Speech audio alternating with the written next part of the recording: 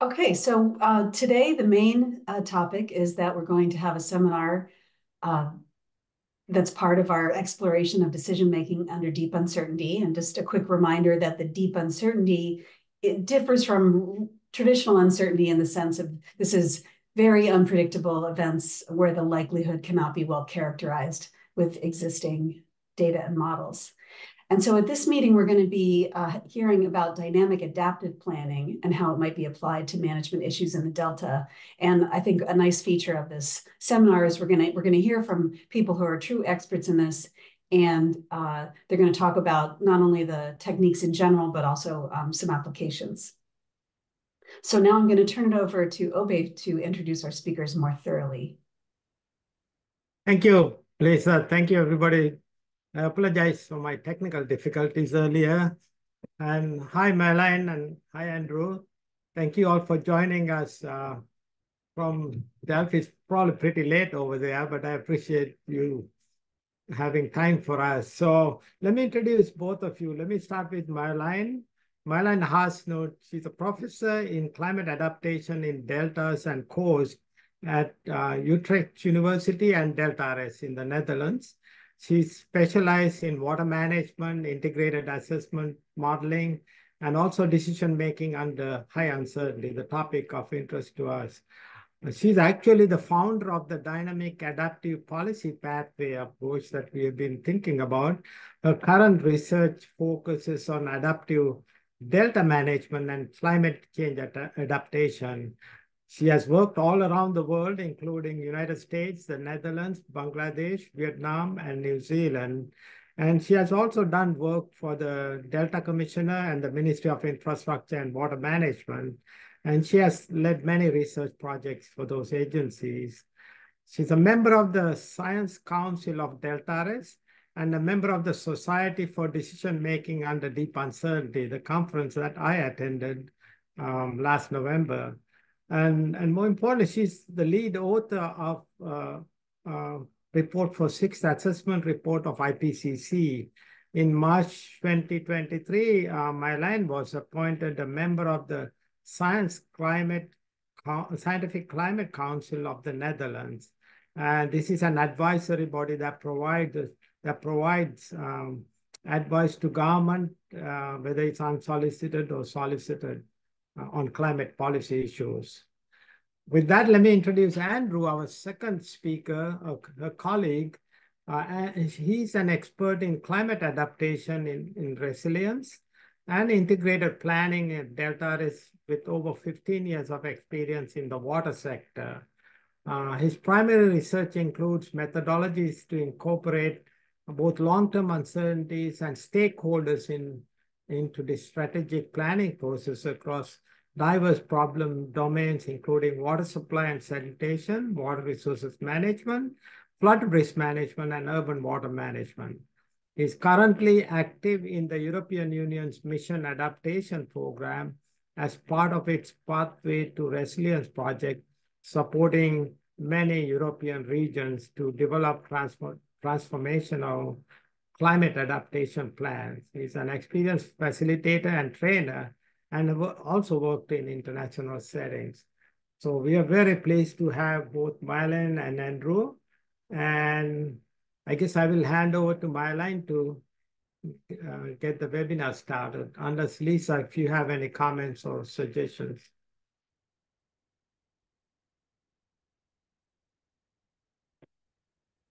Oh, I guess. I do not. Okay. Marjolijn, Edmund, can we allow Marjolijn to share her screen, maybe? Yeah, Sure. Screen. I should be able to do it. Thank you, Marjolijn. Do you see my screen? Yes. Okay. Well, thank you, Obi, very much for this invitation, and we're very honored to tell you about this dynamic adaptive policy pathways approach. I will start with like some overall explanation on the approach and some experience, and then Andrew will follow with some more applications. So, see, yeah. Just as an introduction, we also, like globally, but also in the Netherlands, we are feeling like we are facing this new climate reality. As like the IPCC said, this climate change has already affected people and nature, and actually it will not become less. And adaptation has reduced impact, but progress is uneven. It's largely incremental, and it's not happening fast enough.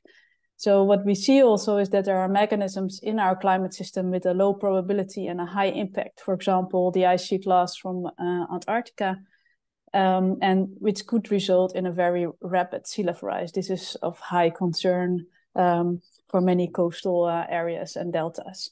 And in addition to that, there are like certainties from things that we know will happen. Like some impacts are already committed, but there are also many uncertainties, in particular in the rate and magnitude of change. And this depends largely, of course, on the global warming itself and the extent to which we mitigate climate change. So with that, like this new climate reality, we have this dynamic adaptive policy pathways approach, in short, an adaptation pathways approach. And it's actually, the main idea is that we break adaptation into manageable steps over time, and that we link the long term to the short term. So that actually every decision that we take is a meaningful step towards a long term. And this helps to start adaptation and adjust depending on how the future unfolds, and also to avoid what we call maladaptation, when actually adaptation is not effective, or can increase in larger emissions, or can result in a lock-in situation. So it's kindly visualized in the picture here, where you see this kind of route map with different routes that can be taken, where you can also switch to different routes. And over time, there might come more opportunities. You may have taken the wrong route, which could result in a lock-in situation. And of course, the past also determines the available options, and some pathways have been locked out. So this is kind of the main idea behind this approach, and a way to deal with large uncertainty. So to go a little bit more in detail, we typically make this adaptation pathways map, which shows the possible sequences of decision to achieve the objectives. So that's the main figure here. And on the right, you see a scorecard, which helps to evaluate the pathways and the decisions. So again, this is this kind of sequence of alternative actions. And underneath, you see like three axes. One is the changing conditions, which could be sea level rise, or river flows, or precipitation, or temperature. And you see different time horizons, which indicate the timing depending on a certain scenario. And then, how to read this kind of maps. Here I will go through it. So in the current situation, at some point, the current measures may not be sufficient anymore because, for example, risk increases with climate change. And then here you see 4 different options. In this case, it was about navigating the river under climate change using ships. And with increasing climate change, the river inflow may be reduced due to drought. And then we could shift to medium-sized ships, so we can navigate even during low flows, or even small ships, or start dredging the river, small scale or large scale. And then you can choose the small ships. They are sufficient, they're good for the next 100 years, or the large scale dredging, or you can start using the medium-sized ships. But then at some point, this is also not sufficient, so you can switch to buying small ships or start dredging. Large scale or small scale, that's the green line. And then at some point, the small scale dredging is not sufficient. So we can then combine it with medium-sized ships, or switch to small ships, or start large scale dredging. So it's kind of, knowing what are the options, and also when to start switching.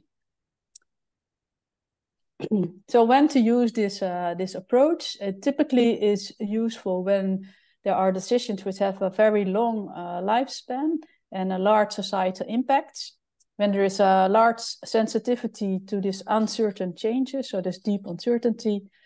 Also when there is risk of path dependency, meaning that the decision that you take now influences the decisions that you can do in the future, or at least the effectiveness of these decisions. And also typically when there are high costs involved or potentially irreversible impacts for people living in an area or for nature. So this is typically, shortly said, is when there's potential of high regret.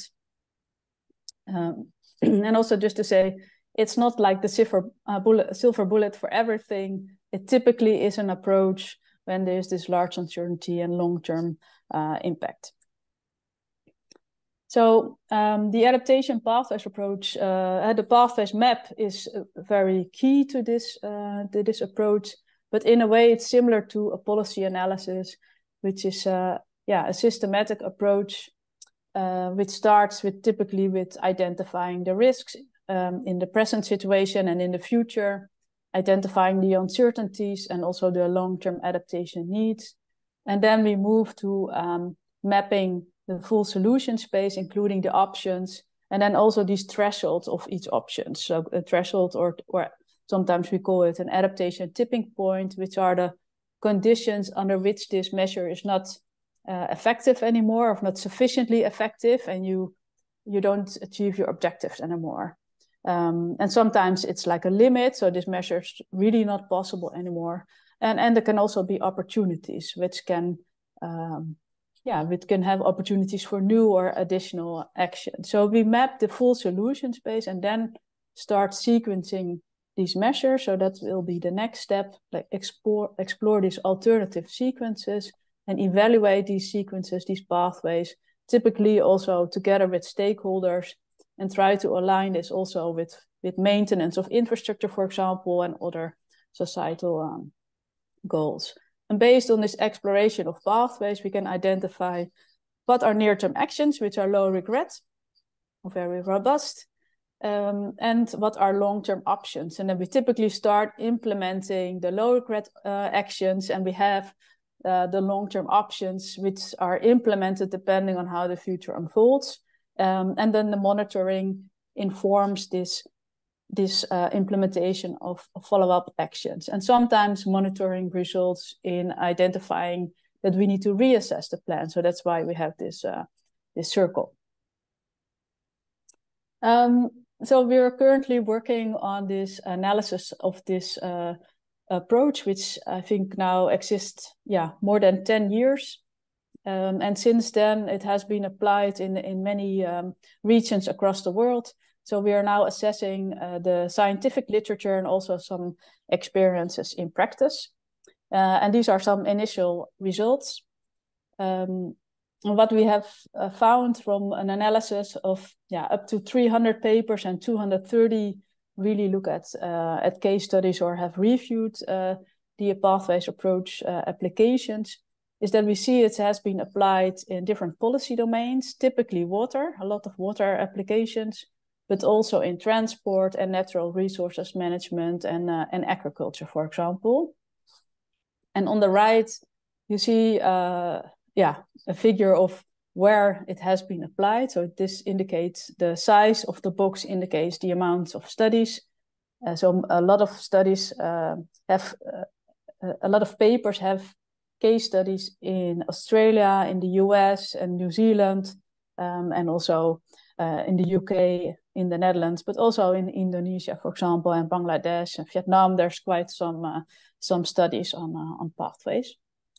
And what we also found by looking at all these papers and also where it has been applied in practice, is that it's now starting to move really from theory to practice. It has been incorporated in several guidance documents. We found 20 guidance documents around the world. And we found about, from the total papers, about 70% as a case study, of which about 40% was classified as a real-world case study, really informing a policy and has stakeholder involvement. And some of the guidance documents are shown below, and also it has been applied in the recent IPCC assessment of AR6. So looking at all these applications, we do see different approaches to develop pathways, from more like qualitative assessments with storylines and model-based assessments. There are approaches that really look into detail of these adaptation thresholds, and some don't do that and make just a sequence of adaptation measures. There are pathway studies that look from now to the future, so typically forecasting, but there are also studies that do more like a backcasting approach and look at like a future vision and then backcast, like what are the sequences of measures to get there.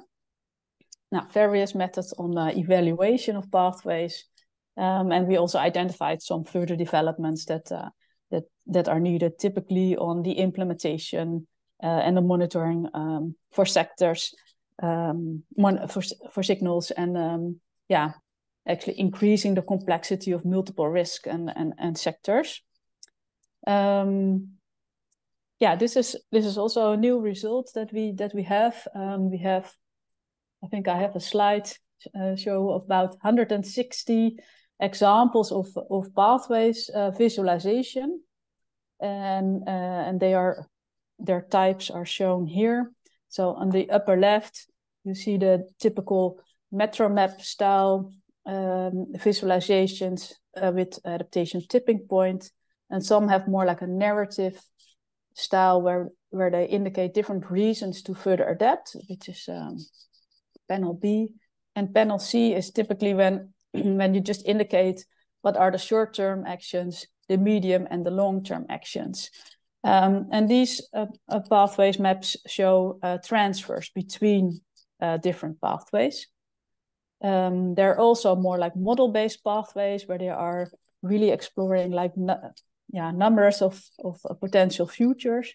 And then the bar plot or the stacked bar plot is a way to visualize different sequences. So the color indicates one measure and until when it is sufficient to achieve objectives. And then there's also more pathways that look at narratives and use a pathway as a metaphor, typically, for example, the timeline when they look at the past, or a solutions-based type of pathway which kind of maps what are the available options and how that solution space shrinks and sometimes increases, and what are drivers for these solutions to be available.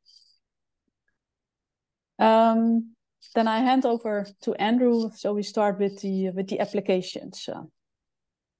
Yeah, thanks, Marjolijn. And good morning, everyone. Really pleased to be able to join you this morning. So, as Marjolijn's sort of explained in the last few minutes, the conceptual background behind the approach in general, but then also the results from the studies that she's this review paper that she's currently writing. What I'm going to talk about for the next few slides are some of the applications that we've completed over the last 10 years or so, but then also some of the lessons that we've learned from these applications, and that's very much what this slide is all about. What we've found with the approach is that it works best, and by default this just seems to happen when it's completed in a very phased approach. And what I mean by that is when you go through and you iterate through the approach several times, and gradually increasing the level of detail and the level of analysis that you perform in each of those iterations. So in terms of the staging, what we often do, and the importance of this first step cannot be overstated, and to be honest, today's meeting is part of that, is around awareness raising and providing an introduction to the approach. Why we do the approach, why we undertake pathways planning, what are the potential challenges that we are going to face in the future, and how can we perhaps deal with those. So there's various ways that we can do that, webinars such as this, but then also we developed a serious game called Sustainable Delta, a screenshot of which you can see in the top right-hand corner of the slide, which really gives people an experience of planning under uncertainty. And so it's a really nice primer to get people on board with why we want to think in this way, why we want to start planning and incorporate pathways principles into our plans. And from there, it serves as setting up a common knowledge base or set of experiences that you can then start to talk about real world problems. And that's where we'll move into the next step. So Marjolijn, if you could click forward, thanks. Into the actual applications of the approach, so the iterations of the approach, where initially what you would do is something, or what we do is a very qualitative analysis. It's very quick.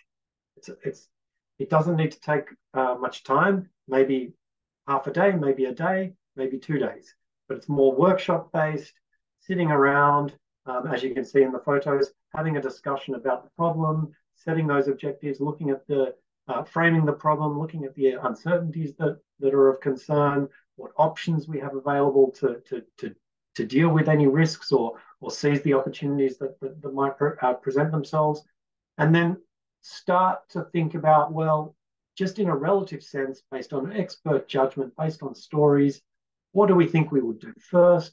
What do we think we would do next? Are there some dependencies that we can already identify between the various options? And the thing, and the whole purpose of this initial stage is really basically to scope the analysis for the next stage, right? So it helps to throw out some things that you already know aren't going to be feasible or aren't going to be attractive to your stakeholders, and then it helps to provide a boundary condition and scoping for later, more say quantitative assessment. And that's where we would move into this level 2 type of analysis, where suddenly, let's bring in some quantitative information. Maybe that comes from reports or previous studies, but maybe we're also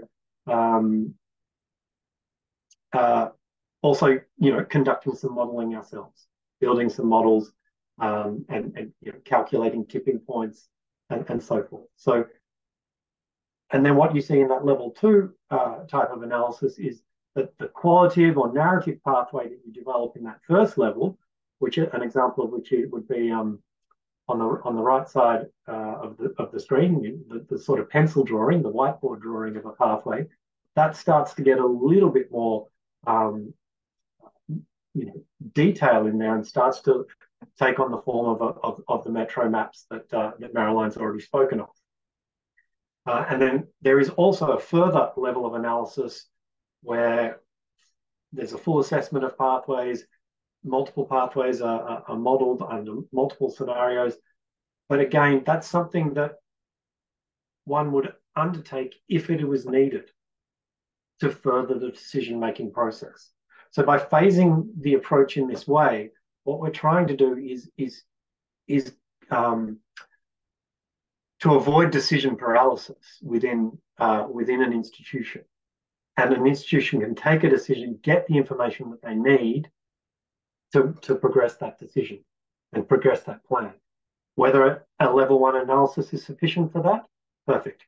If level 2 is needed, then do that. And if level 3 is warranted, then go to that level.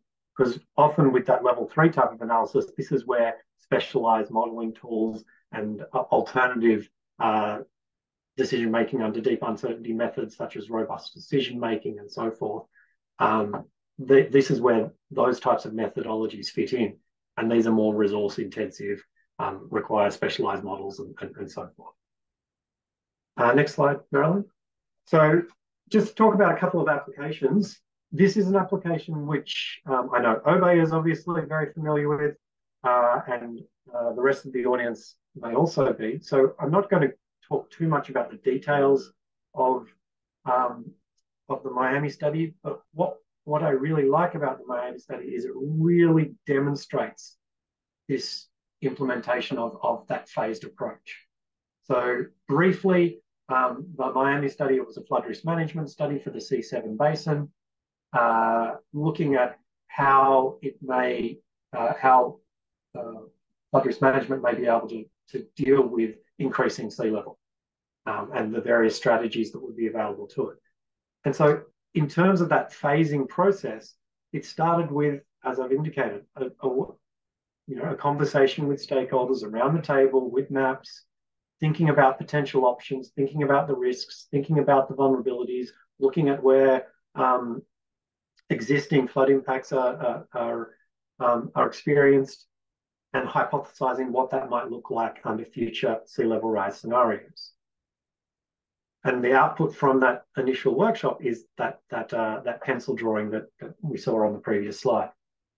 Finally, then following that provides some boundary conditions, some constraints on, well, what do we want to analyze? What do we want to assess if we are going to put a little bit more meat on the analysis and perform more quantitative analysis. So this is a modeling analysis was set up, and that calculated the tipping points for various options according to expected annual damages. And that's what you see, the results of that analysis. So these are the modeling outputs, putting some quantitative detail to those initial more qualitative narrative-driven pathways. We see that there's several options in the graph you see, and some of the options perform better than others. For example, the top line, with no additional measures, we see that we've already reached our threshold, which was set, which is the dashed line. And as as sea level rises into the future, the damages are expected to increase. With two sets of measures implemented, local flood mitigation or elevating the ground, we see that they have the effect of reducing those tipping points or delaying the incidence of those tipping points by several decades in some instances. Okay, next slide, Marjolijn, thanks. And from that quantitative analysis, you can then build up a metro map, and that's what we have here on the right. And you start to say, well, okay, do I need further analysis, or do I have enough information now to advance my plan? What we can see from this example is that you can click forward, Marjolijn. The land use measures, so those rather transformational large measures where raising of the land is required, they're needed eventually should the sea level rise beyond 1.5 feet. It will be required. However, the earlier measures, the regional flood mitigation, local flood mitigation, those types of options, they do buy you time. Okay, so that allows you time to work out, well, hang on, how much do I think the sea level is going to rise? Should I be raising, if I'm going to have to switch to a land use measure, should I switch to a 6-foot elevation, a 7-foot elevation, or an 8-foot elevation? It gives you more time to work out whether or not how to make that bigger decision and in a more informed manner and with improved data. Okay, next slide, Marjolijn. So that's just a really nice example that encapsulates how we move from a level 1 analysis into level 1 analysis into a level 2 analysis. And there was no need for a level 3 analysis in that instance. This example is one that's come out of New Zealand, where there's been an entire process around mainstreaming pathways thinking into national climate adaptation strategy building. And this is something that has taken, about a decade, or even more than a decade if you go back to some of the original drivers for this type of thinking.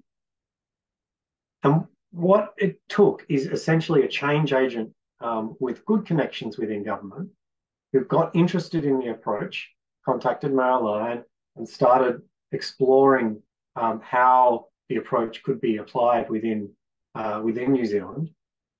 The game was used, Sustainable Delta game was used to raise awareness with stakeholders within New Zealand, both at the municipal level, but then also at higher government levels as well. Some pilot studies were undertaken, one of those being the Hutt River flood risk management study, looking at how a pathways approach could inform the thinking to maintain a flood protection level for that community. And this work continued over the years following 2015, such that pathways thinking and the dynamic adaptive pathways approach found its way into the national guidance for municipalities on coastal adaptation. So it's now effectively municipalities, when they want to know how can they implement how can they develop a climate adaptation strategy, they go to this guidance and they are recommended to implement the dynamic adaptive policy pathways approach. But it's a process, and it takes a long time to get this sort of buy-in, both at all levels of government, and that's one of the wonderful things about this example, or this set of examples rather, in that as long as that change agent is initially there, the groundwork can be done, the awareness raising can be done. Suddenly, you can really start to deliver some impact. The next slide, Marjolijn. Thanks. Now, this is another example showing something slightly different from Australia. Some work that I did with an Australian water utility, and it speaks to some of the future developments that Marjolijn mentioned in one of her previous slides, where one of the things about the original pathways approach was that it was very much focused on single sector, single issues, and coming up with an adaptive plan to deal with a single challenge, essentially. For example, flooding. Now, what the utility asked us to do was essentially say, well, hang on, we have many objectives that we're trying to reach. We're trying to obviously deliver water supply to our customers, but we're also having to deal with their wastewater. We're having to maintain environmental quality, and so forth. And so what they were looking for was, how can we take this pathways approach and take it up a scale level so that we can look at our entire system in an integrated fashion. And so essentially what we did together with a consultancy in Australia, Oricon, was elaborate the approach to deal with that integration question. And essentially what we did was basically say, look at each of your core objectives in isolation, develop a pathways adaptation pathways for each of those issues, then try and look for the interdependencies and the synergies and any conflicts that may emerge from those, and synthesize them into a single integrated plan. And this thinking is currently being echoed in some of our European projects as well, when we're looking at multi-risk and multi-hazard situations. Next slide, Marjolijn. And an implementation of this, although not the integration element, but as I say, this is a utility that is very much early in its pathways journey, and this is one of its first pathways applications, where they were looking at how they were going to adapt their biosolids management strategy. And what was interesting about this is that when we started working on this case, we were thinking that the main issue we were going to deal with is increasing sludge volumes such that we wouldn't have sufficient facilities with which to manage these. But what actually emerged from the level 1 type of analysis, just sitting around talking about the challenges, was that the issue was not about sludge volumes, but the issue was about regulations. So at the moment in Australia, a lot of biosolid sludge is just applied to land, which may or may not be similar to the case in the United States. And what is of main concern to this utility is if the regulations should change such that sludge can no longer be applied to land, and that would be due to reasons because of PFAS and other such issues. So that because of the environmental risks, it's no longer allowed. So consequently, utility was setting itself the problem. Well, if we can't continue to apply this sludge to land, what are we going to do with it? Because yes, the volume is going to increase with population growth. And so of course they started looking at the different options they had, centralized versus decentralized options, advanced treatments, thermal treatments, incineration, all of them were on the table. And this was essentially their first pathways map that they were able to develop. The adaptive pathways map they were able to develop. What is on the screen are the preferred pathways. You can see that there are several other pathways that have been grayed out or pushed to the background. And they were ones that were deemed less preferred in a multi-criteria analysis. And what the utility did from this pathways map was, next slide, Marjolijn, thanks, was basically elaborate that into a complete roadmap for the coming 5 to 10 years, where they identified the key decision points where they would need to make a call as to whether or not they were going to choose a decentralized strategy or a centralized strategy, and which technologies they were going to invest in. And the elaboration included further investigations and studies and so forth. Next slide, Marjolijn. And this is another case. This is one from the Philippines for the Cebu water supply, another water supply application.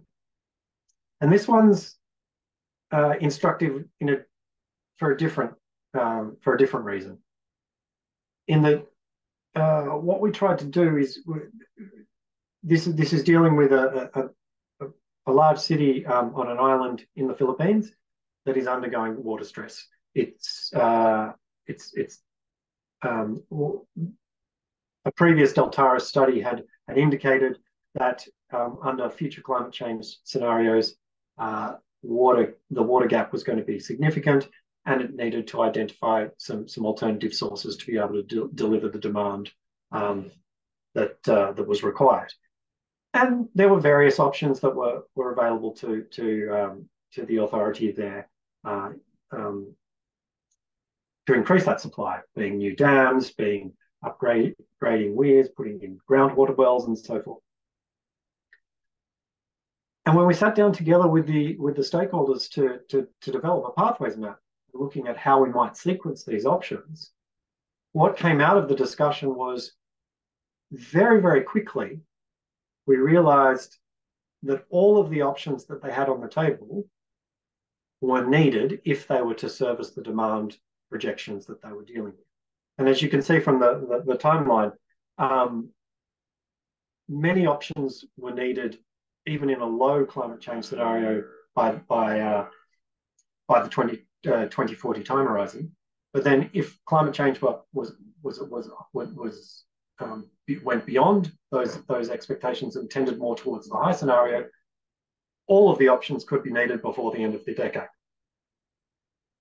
So straight away, just doing pathways, the pathways map itself wasn't, or the sequencing ended up not being so important, but the pathways thinking demonstrated that the authority needed to identify different options, and they found that out early, which is one of the benefits of the approach. By taking a longer term perspective, they can identify whether or not there are already limits to the catalogue of options that they have available to them. And the sequencing of the options, next slide, Marjolijn, rather didn't need to follow according to lock-ins or dependencies or these sorts of things, because they were all needed, but rather could follow something a little bit more simple based on cost effectiveness. Choose the measure that was going to give you the biggest bang for the buck first, and then follow on from that. Next slide, Marjolijn. And actually, I hand back to Marjolijn, because now Marjolijn's going to talk much more about the applications here in the Netherlands, for which she's been much more intimately involved with than I have. Yeah, thank you, Andrew. A lot of applications. I hope you still find it useful. This is the final application, and then we stop, and would like to get some questions from you. We thought that it would be nice to have this Dutch example, also because of the whole governance around this application. Is that I think in the Netherlands we are a low-lying country which quite vulnerable to flooding. So the government wanted to anticipate climate change, in particular sea level rise, increasing river inflows and droughts, and installed the Delta program. And they used the adaptation pathways approach as part of what they call adaptive delta management. There are several more like governance and institutional aspects to it. So everything is with delta, which you may like.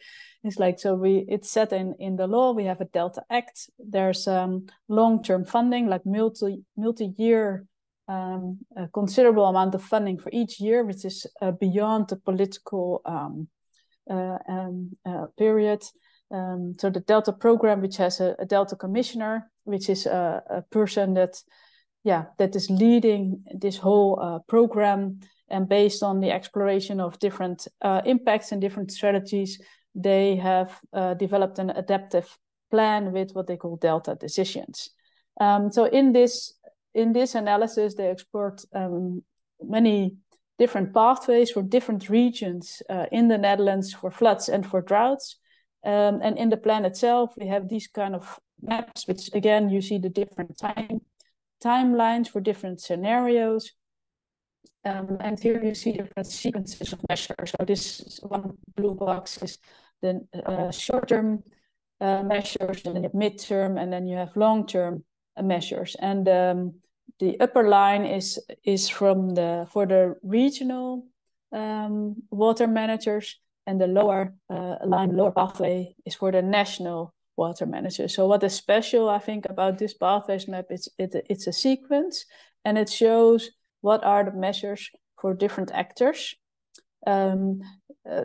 They do, for the regional, they show only one pathway, right? So ideally, behind this, there are multiple pathways, but also to be able to shift in case the future turns out differently, or to accelerate if it goes faster. So that's still a bit of a challenge, I think. But they decided to keep the pathways map in the adaptive plan simple, and to show mostly the preferred adaptation pathway. And in addition to that, they have what they call a signal group. This is a group of experts. I'm part of that, and we look at what is happening. Are there any signals that, for example, that climate change is going faster? Are there new insights that we need to take into account that require changes to the adaptive plan, or that require additional measures? And so this is assessed every year, and then every 6 years there's a full reassessment of the plan to look also at whether implementation is going well and whether the measures are effective. This I think I have already mentioned. So this whole signal group, one of the signals that was mentioned was about accelerated sea level rise and a potential large contribution from Antarctica. Is really an example of deep uncertainty. And then we use this adaptation tipping point approach, or threshold. People sometimes prefer to use this word. And we looked at different key elements of the water system, and in our case, it's the storm surge barriers, which are very important. And we looked how will they function? Are they effective with increasing sea levels? But also the water supply, the pumping of the rivers to the sea, and the amount of sand that we need to maintain our dunes. And this already raised concerns, because these measures they would have huge impact. So that's where we came up with this. Can we continue with our adaptation strategy? With the adaptive plan that was initially developed by the Delta program, maybe we should look more at more transformative measures. And that is when we developed these 4 strategies, which are visualized here, where you see the Dutch delta. So clearly we now have a protect open strategy with an open connection between the rivers and the sea. But with increasing sea levels, our levees along the river would need to be much larger, and an option could be to close off the river. So we go to protect closed, but then we would need to pump out the rivers. The Netherlands would be safe. We would all be behind our storm surge barriers, behind our barriers, I should say. But then, pumping out the river is of course a major transformative decision. An option would be to go advanced, make a new coastline, which has a benefit. You create new area. It's also sometimes called attack. And there would be a space for storing the rivers in case of high river discharge. But we would still need to pump out the rivers, and we would need a huge amount of sand to make this new coastline there. And so a 4th strategy is also to live more with water and accommodate, and like floating houses or building on stilts, but also at some point give more space to this water and relocate in some areas. So these are huge strategies which are currently further explored by the government, and we are helping with that. And for that, we also explore different pathways. So here it was typically more like a backcasting and forecasting approach, looking at different reasons to shift or further adapt. So we really looked at the pivotal decisions and not in detail at the adaptation tipping point. So each branch and each circle describes a reason to further adapt, and these can be adaptation measures like typical water management measures, but also opportunities like spatial developments in the coastal zone could trigger a transition towards advance. So to end, I hope it is quite a lot. I feel, but we wanted to give like a full our experience of this more than 10 years of pathway studies.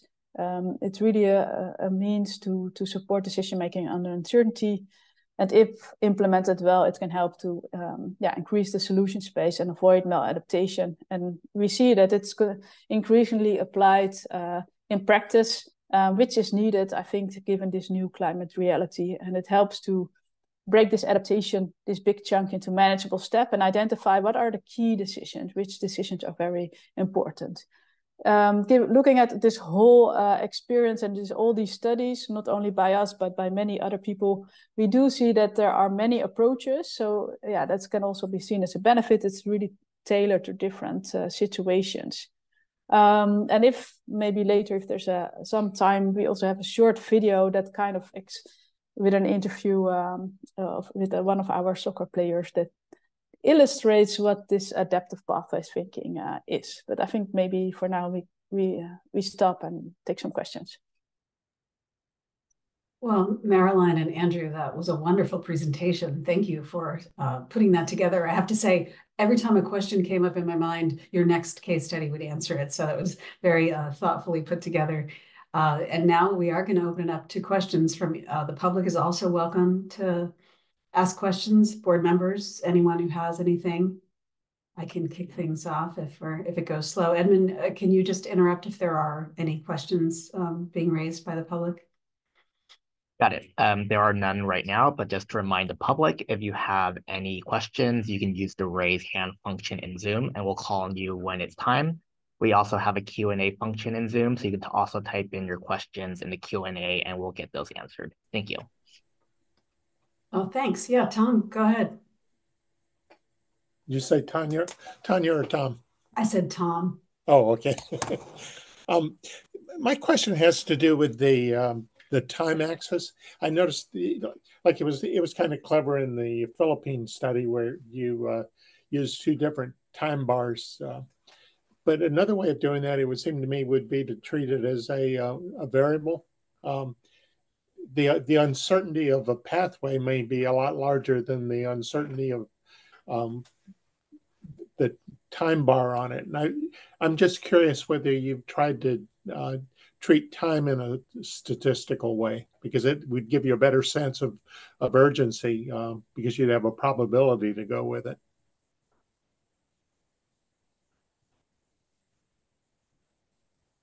Did I? Yeah.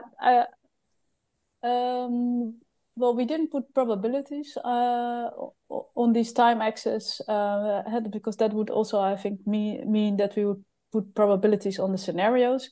But what we did do is explore a huge amount of time series and then make box whisker plots for the timing of when a new measure would be needed. And then in some situations, there would be a very narrow time window, and in other situations that would be broader. So then the signals are very important to know when to further adapt.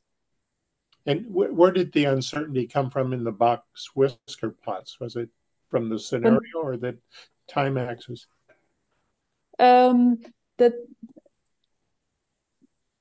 Okay, I think in some cases it was the scenarios, and it could be used also from the conditions. I think if you would include more uncertainties, for example, we also looked at different values. So for some different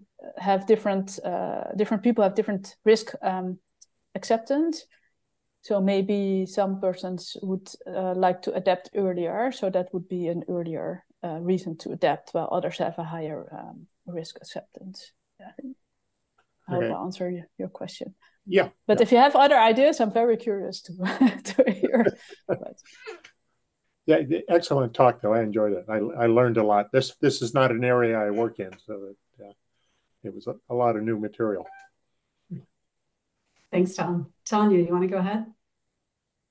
Yeah, thank you, Marjolijn and Andrew. This was such a really informative talk, and I also learned a ton. My question is around this idea of the risk of path dependency, and how do you tease out or figure out which pathways could put you at risk for path dependency, and how do you overcome some of the cognitive biases that we have in being able to see things like path dependency?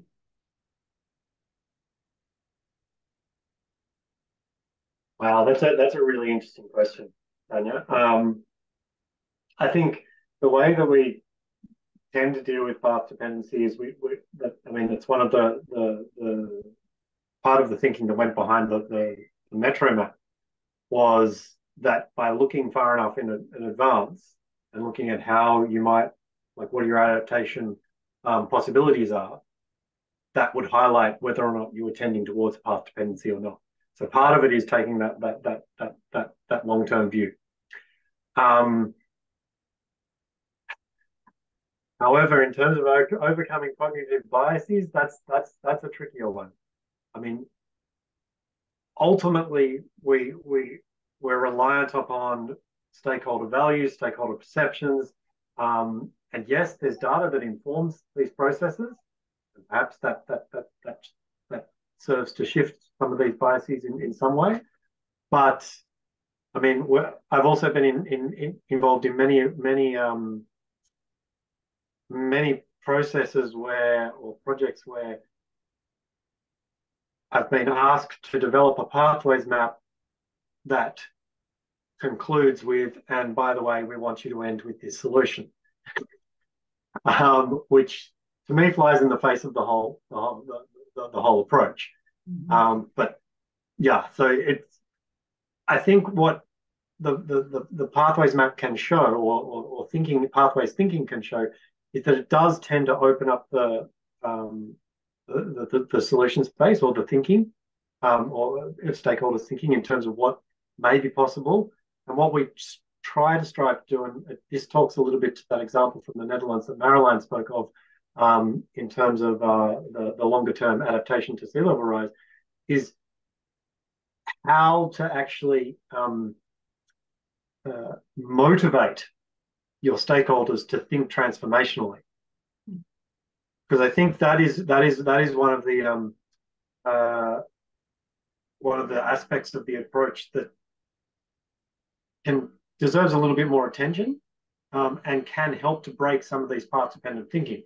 Because if you have to think transformationally, if you have to be thinking, well, hang on, what we're doing now is not going to or our incremental adaptation that we're currently undertaking, it's not going to serve us for the long term. We're going to have to transform the way we operate. What does that mean? The earlier you can start having those conversations, and the more how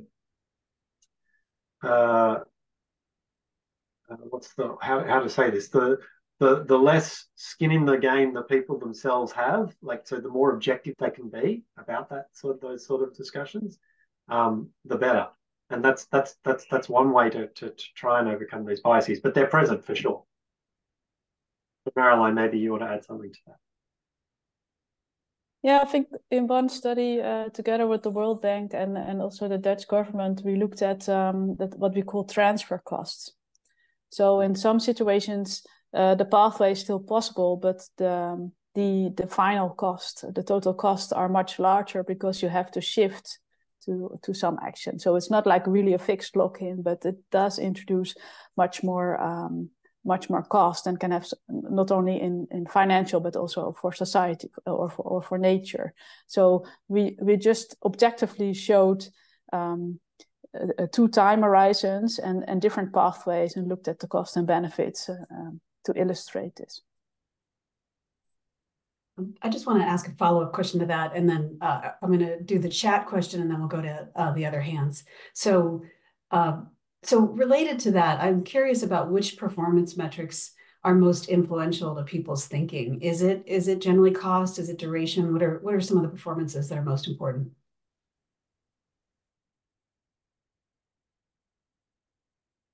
I think it's context specific, genuinely. I think like if we're dealing with risk, and it depends on the level of impact, the magnitude of impact. If the magnitude of impact is truly great, then that actually does lead. And a lot of times, what we're finding now with some of these pathway studies is we're dealing with these low probability, high impact, uncertain futures, and that's really tricky for a decision maker. And it's not that the pathways approach is going to provide the answer to how you which decision you should make, but rather it helps to inform that these are the potential dangers that you have on the horizon, and looks at the options that you have available. But it's still, the hard decision remains with the decision maker. But yeah, so in terms of, but going back to your question, in terms of performance metrics, sometimes it's impact, but yes, cost is often a very, very much a leading one. Thanks. Okay, Marjolijn, did you want to add anything? No. Okay. And I think you may have partially answered this question from the chat, but Shukra Shinbrat asks, when developing pathways maps with members of the public, what were some of the concepts that were most difficult to convey to them?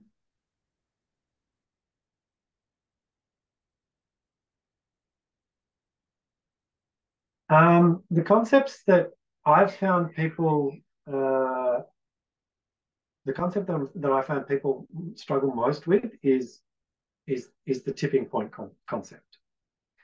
For a problem domain such as flood risk management, it's perfect. It works really, really well when you're talking about a water level and everyone thinks about the bathtub fills up and then it overflows. You have a very clear tipping point. But when you're dealing with other problem contexts, that tipping point concept starts to be a little bit more abstract in some ways. And even the way that we draw the pathways maps can be confusing, because it's not about an increasing water level, for example, but rather it's about a decreasing water availability, and it can translate, but it often requires a little bit of mental gymnastics on the part of stakeholders. So that's one that I've found that stakeholders do struggle with. But Marjolijn, do you have some other ones? No, I agree, and not only stakeholders, but also some scientists object to, like, it's not really a tipping point. It's like an objective that is not reached. So that's why we sometimes use this word threshold, or say there is a reason to further adapt, and this can be any reason. So you have not enough material, you don't accept a certain impact, and then people can overcome. And if that is difficult, we start to just sequence what to do first, what could you do next, and if that's not good, what would you do next, without saying what is not good. So and sometimes it can be useful to keep that vague, and sometimes it's useful to really discuss this objective and reason to further adapt, and this adaptation tipping point, because it also makes it clear that there's like an objective norm.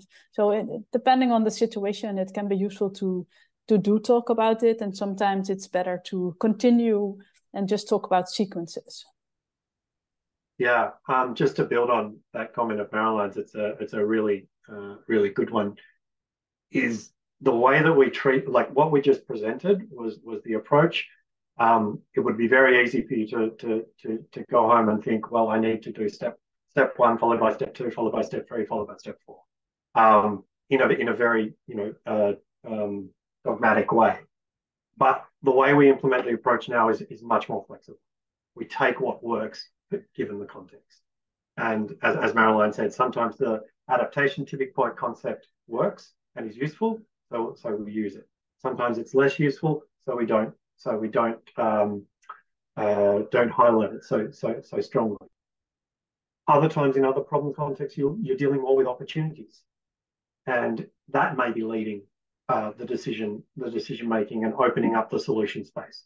So something might become a possible option in 20 years' time, and you want to know that's in your toolbox, if you will, and that could be leading. So it's the flexibility of the approach that is something that is also important to highlight, and it's one that we, as I say, the concepts of pathways thinking are always ever present when we're trying to apply the approach, but it's not that we do it dogmatically in the same way every single time.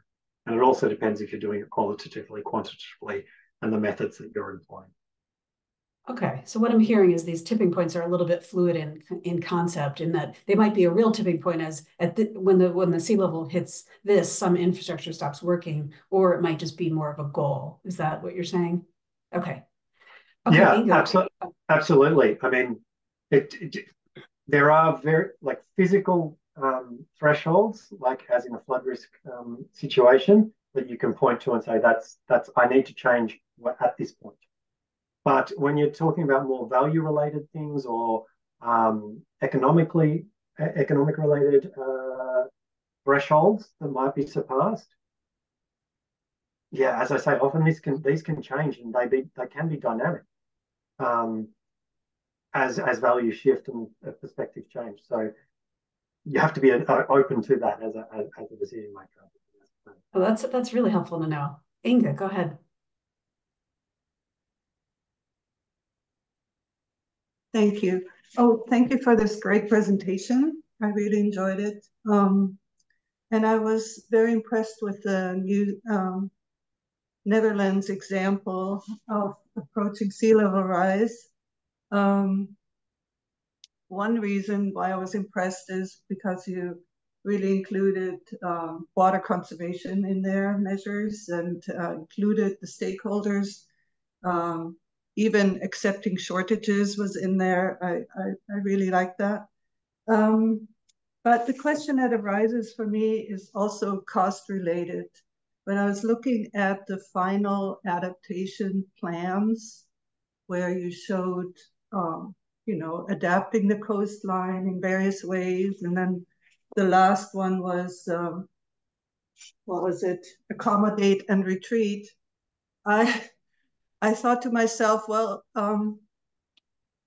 in terms of cost, adapting the coastline, changing the rivers, putting in pumps, hauling huge amounts of sand. I mean, wouldn't it be more cost effective to, and these are all long-term things, wouldn't it be better to work towards a worst case scenario and try to work towards that accommodate and retreat concept? Wouldn't that in the end be more beneficial and cost effective? That's an interesting question, and I think it's part of the it's part of the debate that we are having. So I have to say that like the current plan is up to 1 meter of sea level rise, and then we can typically continue with what we have, a little bit of raising levees, and but with the multi-meter sea level rise, of course, we get this transformative decisions. So far we are in this kind of process where from these visualizations and like more like key strategies towards more detailed analysis of what would it actually mean if we would do the protect, closed, and pump out the rivers. How much is the pump capacity? And I can tell you it's huge. It's about 10 to 20 times more the largest pump in the world. So that's a huge, but still, if I look at the discussion that is happening now in the Netherlands, there's like people that think, well, we can do that. We just put 10 of these big pumps or 20, right? So, and we are a rich country, and there's a lot of investment in the lower part of the country. There's other people that say, but it's completely against nature, and we should, given the long term, given the path that we are now on with the emissions, we should prepare for really a larger amount of sea level rise, and that includes giving more room for water and start already now. And we are now starting to. There's this. We need to build a lot of homes at the moment. So where are we going to build this? So I'm not saying what we need to do. What we are doing is just mapping the solution space and discuss the consequences and the pivotal decisions. And it's resulting in a discussion that we're continuously looking in more detail at the consequences. There's no final answer yet, but when we have, I'll let you know. I'm also curious. Yeah. Yeah, thank you. That's really at the heart of it. Ove. Yeah, thank you, Marjolijn and Andrew. Excellent presentations. I have one question and one clarification, actually.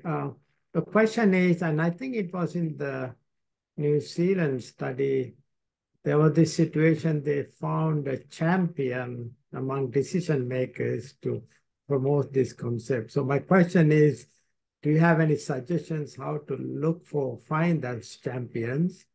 And my clarification is, I think it was in the Australian study, the drivers does not have to be an environmental variable. It could be some kind of policy or regulation coming up. And I saw time associated with that. In a context of Bay Delta, that could be the case. Some politics might change, or maybe some regulations might change. So the concept of threshold could equally work for those situations as well, right? That's just a clarification. So two-part question there. I'll have a first crack at this, Marjolijn.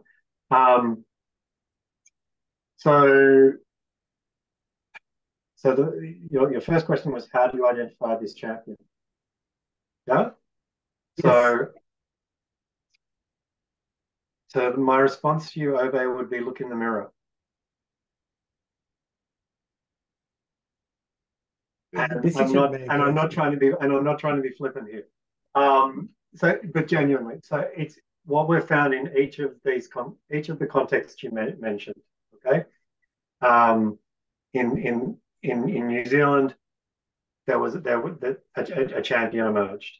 In Australia, a champion has emerged within this consulting firm, within Oricon, and he is really pushing the industry towards thinking in this way.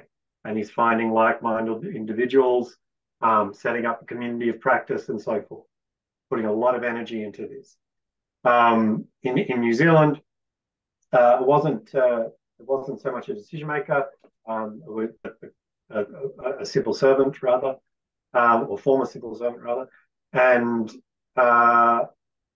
yeah, one of the reasons that New Zealand has progressed so far in comparison to other contexts in relation to adaptive planning is because of the effort that she had put in. She had the contacts within government to be able to push the right buttons and make things happen faster than perhaps than say my contact in Australia, who's working within a consulting firm, right? So things are moving a little bit slower there. But so look, identifying a champion is there's no rule book to doing this. It's more finding the person who sees these issues as being something to address, and we know of these people all around the world, and I would include yourself as one of those who want to pick this up and drive this further within their organisations. Marjolijn? Yeah, I have nothing to add. I think you explained Okay. that. And sorry, the second question I've forgotten. It was more like the threshold. I mean, on the horizontal axis, it doesn't have to be. It can be a regulation that might come at random time that may require different pathway, correct? Yeah, so that's a really, really good point, and thanks for raising it, Obe. With the Australian example, with that utility, the uncertainty around that regulatory change was large. They don't know when it's going to happen. They really don't. It could, but basically to overcome the decision paralysis and to be able to progress in their infrastructure planning, because they wouldn't have had time to implement if they just waited, right, and were reactive. They made the call of, well, we think it will occur within the next 5 to 10 years, so let's put it at this year. And then we think the next one might occur 15 years after that. And if that happens, it makes the analysis more exploratory in a way, in the sense that you're exploring what if this were to happen, what would I do? And then the call becomes, it's not about assigning probabilities to this, but more it comes down to the individual decision maker as to how likely they do feel that eventuality will be, and then make a decision accordingly. As I say, the decision making is still difficult in this space, but what the process and the thinking and the concepts help to tease out is better informing that process and making that decision more well informed and more transparent even. Yeah. Thank you. Very informative. Bob. Thank you for the presentation. It was excellent. It's really outside my area of expertise, but I do have a question, and I hope it's not too naive. But it has to do with people. The timelines that you had shown in your charts are very long. They're often, decades to maybe even a century or so. And yet, when you look at people, the decision makers, the local voices that come in, to the discussions and so on, their tenure is often very short. on the order of just a few years. Most times people retire, they go on to other things, they get promoted and so forth.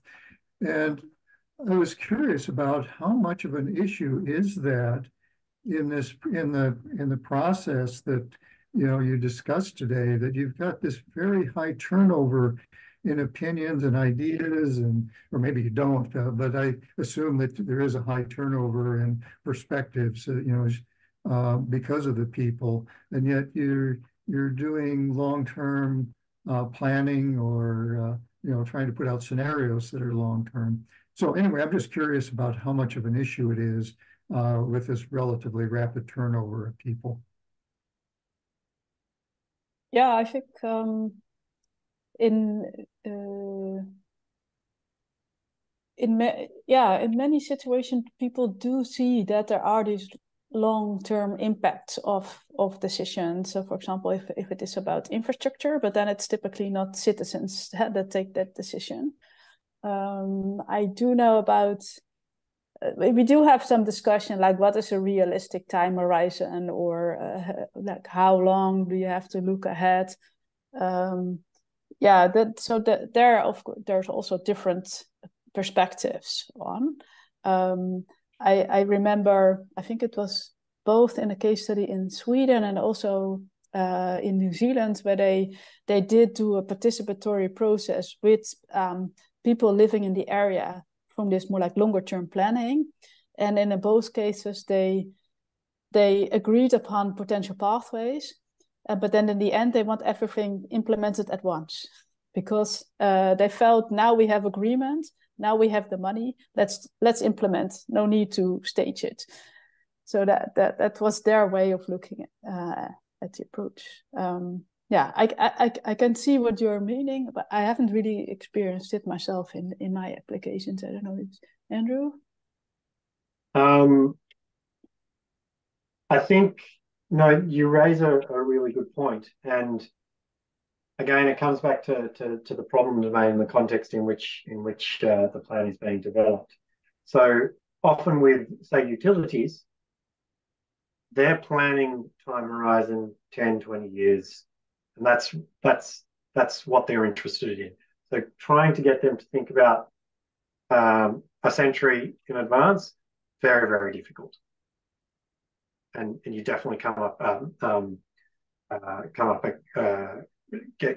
get some opposition to that.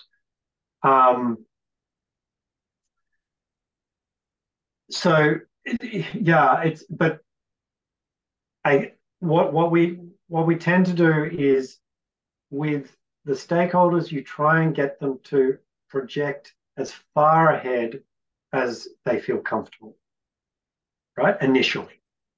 This is initially, and this is why, again, this phasing is critical, because these are the discussions that you're having in that level one type of assessment.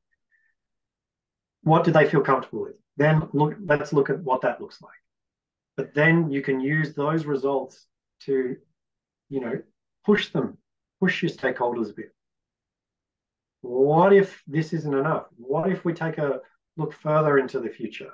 And again, looking at, say, a water utility perspective, you can very easily get water utility planners who are happy thinking of their current population projections and distributions and so forth, and climate change projections, but then develop a plan for the next 20, 25. You can get them out to 50 years. But then you can use that to prod them and say, well, hang on, you're putting in place infrastructure that is going to be here for much, much longer. Don't you want to make sure that this infrastructure is going to serve you for that longer period? What if we just stress this a little bit, stress this system a bit more? Take a look a little bit further ahead. And it sometimes it works, sometimes it doesn't. It really depends on the people in the room, and but it can serve to stimulate an opening up of the thinking. But yeah, it's not easy. The time question is it's a really valid one. Well, that's great. We should probably end there given the time available, but I do just want to thank you for creating a lot of insights. I think I can't resist asking one final question. Maybe we could just get a quick summary statement on this. So a common issue we hear about exploring this deep uncertainty is, well, we can't afford to do the thing that would protect us against the extreme event. So I wonder if you might just want to sum up what you see as the biggest value of this, given that constraint. Yeah, I can see that point. And of course, that depends on when this uncertainty may be relevant. I think with this adaptive pathways planning is that you can still think what is useful now in terms of to prepare like for the minimum, and what are like more like preparatory actions, not to build everything for the big largest future, but at least to be able to do it when when there are these signals that it's going to happen. And then still there is this trade-offs between, yeah, how long are you going to wait, when to start, and what's your risk acceptance actually, and that is different. But like preparing, I think, well, if I look at the Netherlands, it's like if we don't have enough time to further adapt. So if we want to live safely in this low-lying delta, it is necessary, and that people can see immediately. Just to build on that, I'd flip the question straight back around, to be honest, and say, okay, you can't afford to do what you need to do. All right, that's unfortunate. What are you going to do? Because what if this future comes to be? You're going to have to do something, right? So if your solution space is constrained by for financial reasons, fine, that's the reality. But then you still have a solution space, and maybe some of those solutions are uncomfortable. But again, talking to the Dutch example and the conversations going around about some of these potential uncomfortable futures, accommodation, retreat, that we've already alluded to, best to start those discussions early. That's great. The perspective being, if you don't think about it, you'll still have the experience. So no action is your solution, right? Great. That's great. I really appreciate that. All right. Well, we'll wrap up now and say thank you. Thank you for staying up late for us, and we really appreciate your time. We hope that this is going to contribute to our review that we're preparing for California decision makers, and we appreciate this very much.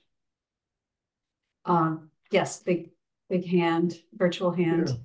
Yeah. And so, yes, if our speakers wish to leave now, you can. We have just a teeny bit of board business to take care of before we conclude the meeting. But thank you so much. Thank you. Thanks for having us.